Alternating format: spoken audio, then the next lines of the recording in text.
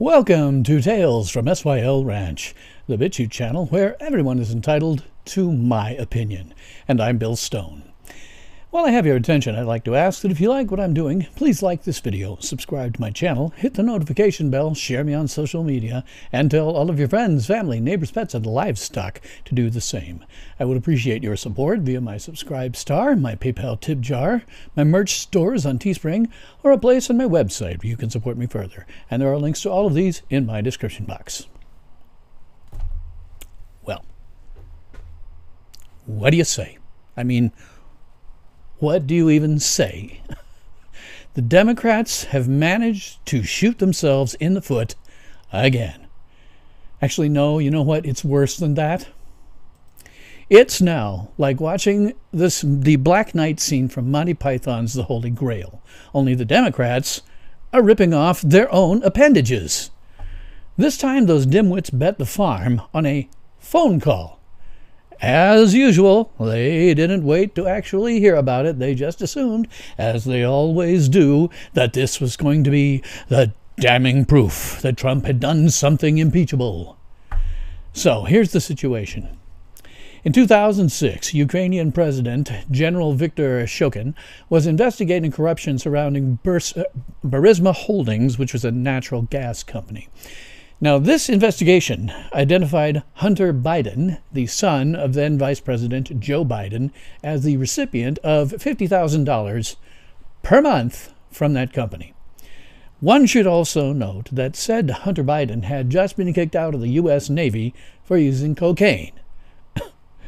Vice President Biden then demanded that the prosecutor on the case be fired.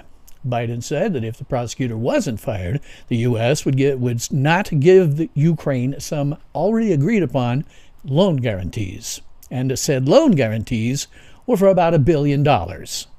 So essentially, Biden was telling Ukraine, stop looking into my kid or you won't get $1 billion from us. Biden has even bragged about this in public and on video. So hey, what the heck? Let's just watch the video, shall we? I remember going over convincing our team, or others too, convincing us that we should be providing for loan guarantees. And I went over for, I guess, the 12th, 13th time to Kyiv, and I was supposed to announce that there was another $1 billion loan guarantee. And I had gotten a commitment from Poroshenko and from Yatsenyuk that they would take action against the state prosecutor, and they didn't. So they said they were walking out to press conference. I said, no, I said, I'm not going to, or we're not going to give you the $1 billion. They said, you have no authority. You're not the president. The president said. I said, call him. I said, I'm telling you, you're not getting the $1 billion.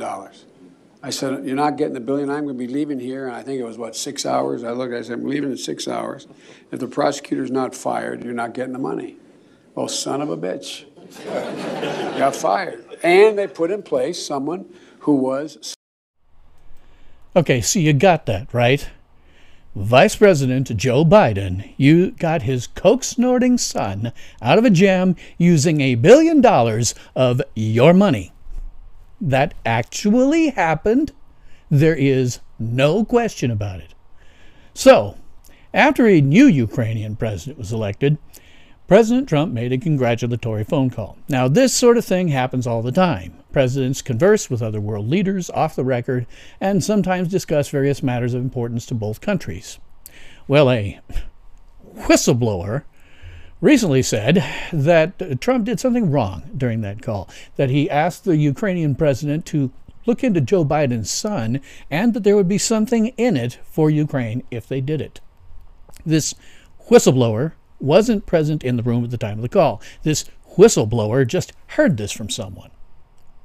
Okay, that makes this whistleblower and whatever they said complete hearsay. You don't pay attention to hearsay. I mean, I could say that you frack pigs, but that wouldn't make it true.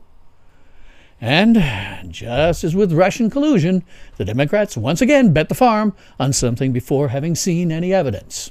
And then, less than 24 hours after Speaker Pelosi committed to an impeachment investigation based on this whistleblower's hearsay, Trump released the transcript of the call. The pertinent part of the call, and the only part that references Biden and his son, reads as follows. The other thing, there's a lot of talk about Biden's son, that Biden stopped the prosecution, and a lot of people want to find out about that. So whatever you can do with the attorney general would be great. Biden went around bragging that he stopped the prosecution, so if you can look into it, it sounds pretty horrible to me. Well, that's it. That's what the Democrats bet the farm on this time. There was no guarantee of anything. All Trump said was that Ukraine should look into it. He didn't promise anybody anything in return. So, to steal a phrase from my old buddy Marshall Presnell, because he wrote this morning, quote, "There's nothing criminal or even wrong in a moral, ethical, or legal sense about that." There is only one thing that the Democrats have actually accomplished with this, and that's to damage the United States standing internationally. Now, again, stealing from my old buddy Marshall Presnell, who wrote this morning. This political BS has done some very serious damage to us.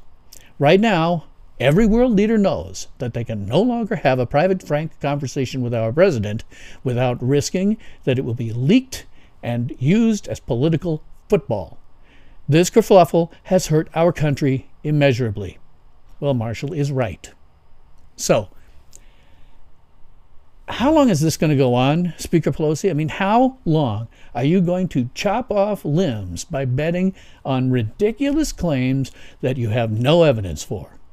I mean, this is even getting tiring for me. And I'm a masochist who follows politics pretty closely. And what with the show, I'd rather have to. Hell, the whole reason this show came out and took so long from when the Democrats actually did this again was because I was just trying to figure out what the hell I was going to say.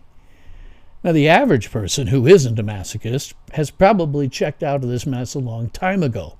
I'm certain that they came to the correct conclusion that the Democrats are a bunch of hateful, vindictive, spiteful, desperate fools who shouldn't have access to the reins of power. Speaker Pelosi, you have handed Trump a 2020 election victory on a silver platter. You have almost certainly lost the House. You will be handing over your gavel to a Republican in 2021. And the Democrats will probably also lose state and local seats as well. Frankly, just stick a fork in the Democratic Party. They are done. And it's all of their own doing. That's all that I have to say about that. I'd love to keep the conversation going, so please leave your comments, questions, and nasty remarks, and I'll do my best to respond to you. Thank you for watching. That is all the time that we have today for this episode of the highly acclaimed, world-renowned Tales from SYL Ranch, the BitChute channel where everyone is entitled to my opinion. And I'm Bill Stone. What a bunch of idiots. Ultimate power in this world has always been one simple thing: the control and manipulation of minds.